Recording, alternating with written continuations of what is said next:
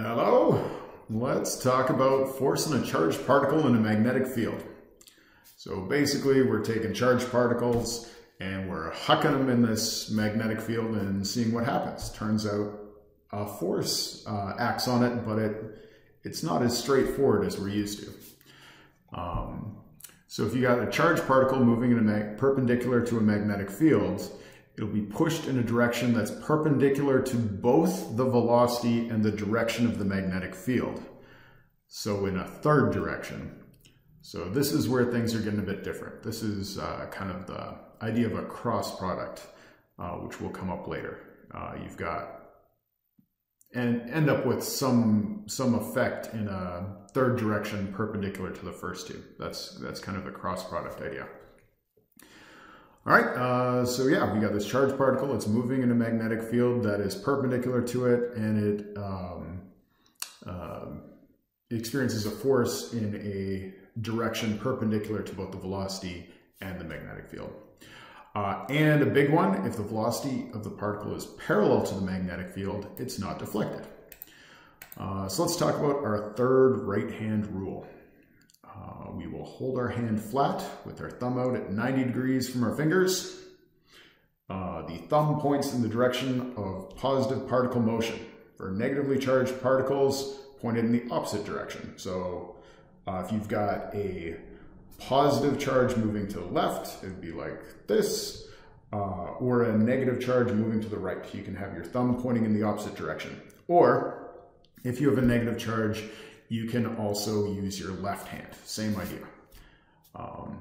So for negative charges, either have your thumb pointing in the opposite direction to which way the negative particle is moving, if you're using your right hand, or if you're using your left hand, have your thumb point in the direction of the negative charge.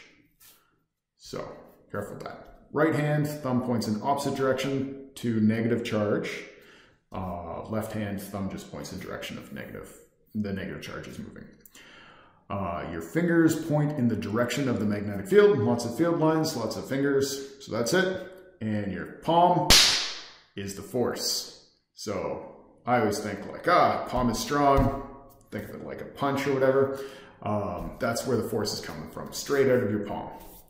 So fingers magnetic field, thumb direction of charge velocity, a little bit funny for a negative charge, and force comes straight out of the palm.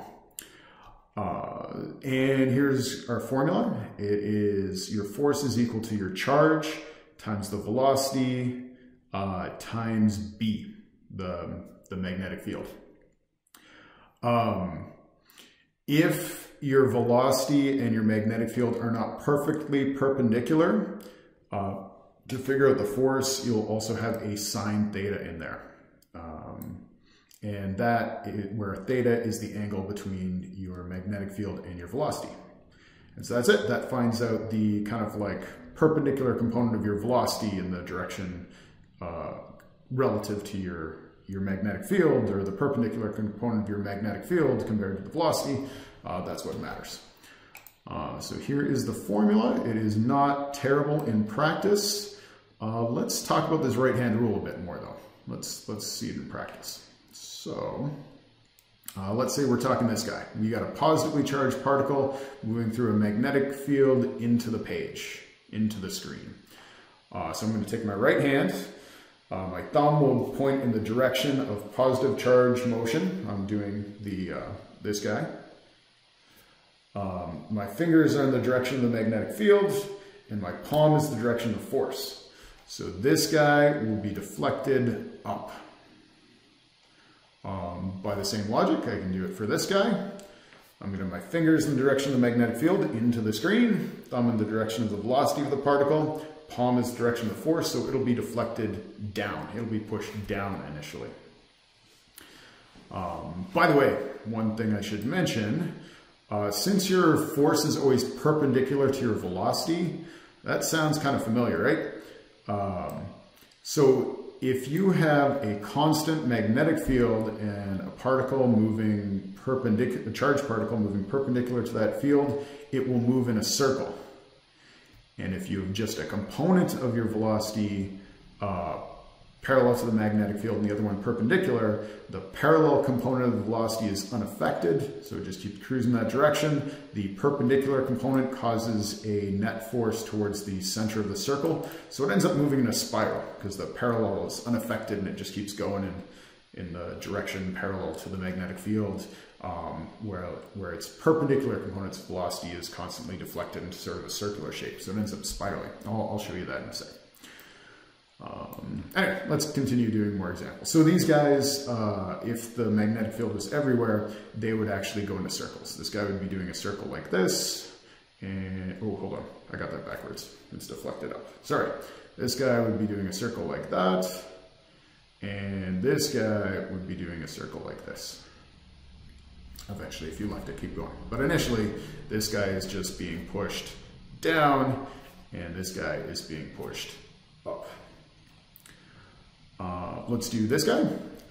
We've got a negative charge, which gives us a couple options. We can use our right hand and point our thumb in the opposite direction it's moving, fingers in the direction of the magnetic field. It will be deflected into the screen, into the page. I'm going to do a little circle there. The other way we could deal with it is we could take our left hand, thumb in the direction of the negative charge motion, fingers still in direction of the magnetic field, and palm still direction of force. So again, deflected into the page. And then we got this guy here. We have no perpendicular component of our velocity, so this guy would be doing a circle right here. These guys would be doing circles right here. This guy would just be going, this guy would just be going straight through, just straight through. So hopefully the right-hand rule is making sense. I want to show you a quick video of this spiraling. Right here. So you got a charged particle in the magnetic field. Notice the parallel component, it's got a constant velocity moving up. That parallel component isn't being deflected, whereas the perpendicular component is causing a net force towards the center, and so it ends up spiraling. This happens actually, the way our magnetic field around our planet is set up, we've got the sun constantly spewing charged particles at us, which is bad if you don't like cancer.